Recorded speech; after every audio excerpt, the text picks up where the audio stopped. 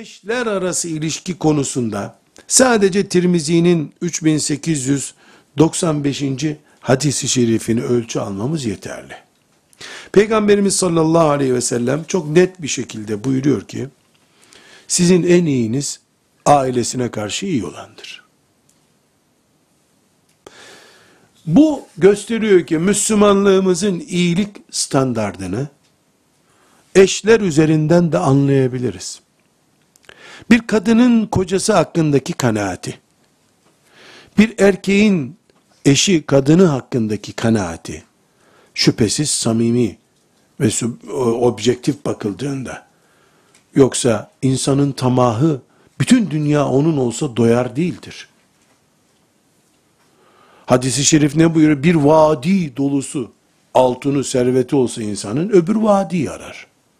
Topraktan başka da hiçbir şey insanın gözünü doyurmaz.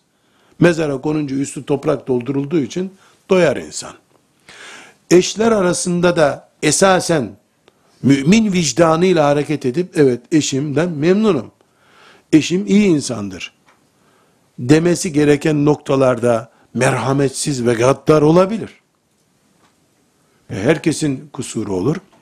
Bunu şüphesiz ölçü almıyoruz. Çünkü Allah adil gözüyle, adalet gözüyle görüyor. Hak etmediği şeyleri erkek istiyor olabilir. Kadın hak etmediği şeyleri istiyor olabilir. Toprak gözlerini kapatınca bunların iyi nedir, kötü nedir anlayacaklar. İş işten geçecek tabii. Ama bu arada biz objektif bir değerlendirmeyle mümin bir kadının, mümin bir erkeğin eşi hakkında kullandığı iyidir, Allah ondan razı olsun kanaatinin imanımızda da iyilik olduğunu peygamberimizden öğreniyoruz. Sallallahu aleyhi ve sellem.